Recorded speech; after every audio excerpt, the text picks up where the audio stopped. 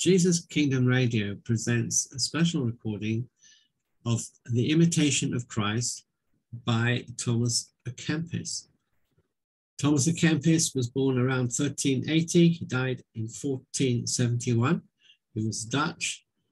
He was a priest and a monk, but most of all, he was a follower of what was known as the modern devotion, which was a movement of the Brethren of the Common Life, and that was founded by Gerhard Grut.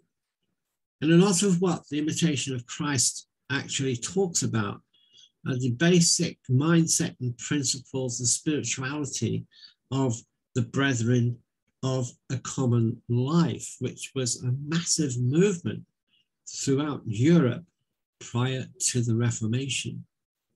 So bearing that in mind, the Imitation of Christ is, or has been, perhaps the most widely read and published devotional other than the Bible, at least until mid-20th century. Since then, it's sort of fallen out of fashion, and I'm not too sure why, except there really aren't any modern translations that do it justice.